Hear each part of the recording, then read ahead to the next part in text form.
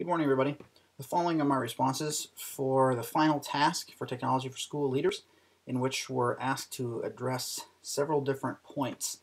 The first point is, what's my view on the principal's role in technology use? That's a really good question. I think that the principal has to act as a model user of technology. I think the principal has to acknowledge those who are implementing and using technology effectively.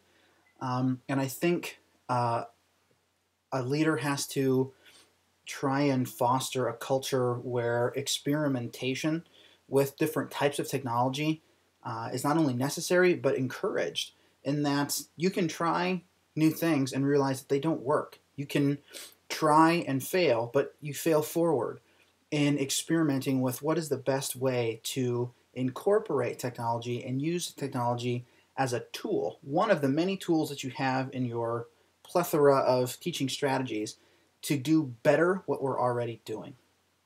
And I think the principal has to encourage that, has to foster it, and has to model it also in how you do that. So that leads to one-to-one technology. I think initially in the opening phases of one-to-one, I think it was initially a fad. And I think when one school started to do it, I think that all the other schools started rushing in to do it. And what we saw is that some districts implemented this program but didn't implement it very well. And now we're seeing a rethinking of what does it mean to give a one-to-one computer. Are you giving somebody a tablet and just supplementing the tablet for a textbook or the tablet for a pencil? And when it's supposed to enhance, not just supplement, old teaching strategies. And I think school districts are starting to reassess that. In my own experience, I was on a team that planned, rolled out, and implemented a one-to-one program in a school district. And of course, there were growing pains along the way. We learned what those were. We initially rolled out with Apple devices on iPads, and they're getting more and more expensive to maintain and to keep. And so now the district has, I'm no longer there, but the district decided to now go with Chromebooks. And so there's this evolution in one-to-one computing. And I believe it really is an important development. Students need to know how to be able to enhance what they're doing with devices. It needs to become intuitive to them to use technology in their learning. And I think it's greater than a fad. I think it initially was, and then some of the districts implemented them poorly. And I think teachers are still learning what it means to effectively use those things in their classroom, figuring out, okay, how does each kid having a laptop or each kid having an iPad or some sort of device, how does that enhance the learning environment, not just supplement old ways of doing things? And so I believe the one-to-one is an important development, but it also comes with things that school districts have to keep in mind and additional costs.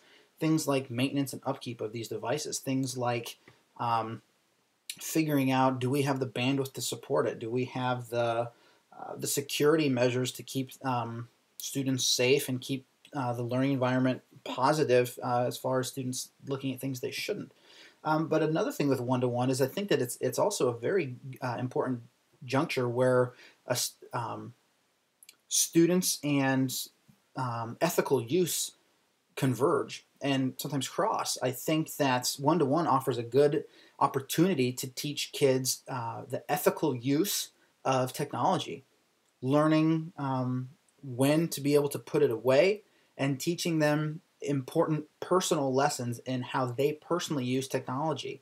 I think one-to-one offers that as well. So not only does one-to-one enhance and make better what teachers can do, but I think it also offers an important lessons that students can learn from it. The things that I'm most interested in learning about is, technology that I use as a school leader. I use technology all the time in my teaching. I use many online platforms, different content management systems, Moodle, Edmodo, Blackboard, and the different institutions that I teach for. I teach with Adobe and Zoom. I'm running out of time. Technology tools I'm most interested in learning about. I'm really interested in learning about Google Classroom. Google Classroom is something I have not played with, something that I want to learn about. I hear that it continues to get better in the blogs that I follow, and that's something I'd really like to look at. Most useful to educators, Twitter. Everybody knows that Twitter is one of the most important professional development things that we can use out there right now. I think Twitter is bar none one of the most important things that teachers can use. And I also think that from Twitter you can go down rabbit holes to find your own learning communities. That's what I think teachers need to use. They need to use Twitter as a springboard to find new places and new people to follow as we all learn how to get better with using technology in the classroom. Thanks.